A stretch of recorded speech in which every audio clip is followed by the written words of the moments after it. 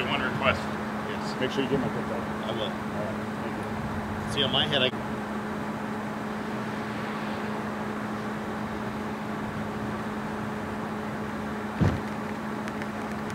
I took those away. It's all good.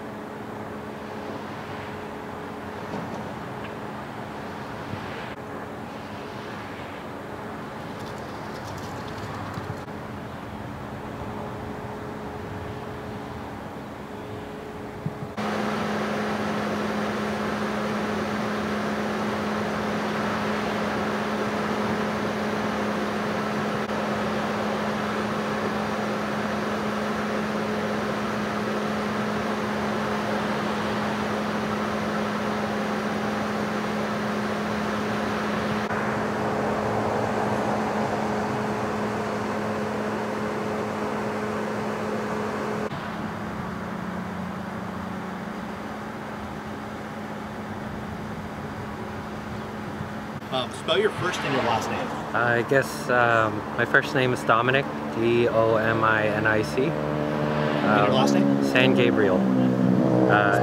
It's going to be kind of like the city, S-A-N space G-A-B-R-I-E-L. How long have you lived here? I guess around 15 years or so. Anything like this ever happen? You were saying it's always quiet. Oh yeah, very quiet neighborhood.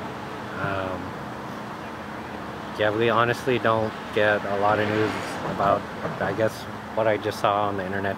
Are you shocked that this happened? A little bit, yeah. Honestly, didn't expect it. You were telling me all you heard really was sirens showing up and everything like that, huh? Pretty much. Did you hear any screaming or anything like that? Not from what we could hear on the inside. In the house? Yeah. Who was home at the time with you?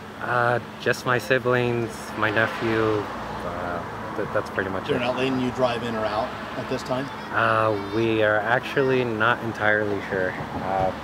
We just assumed that it would be difficult coming in just because we just saw this car out here. Is it going to make you a little bit more vigilant knowing that this horrible crime happened? I guess it will be in the back of my mind about it.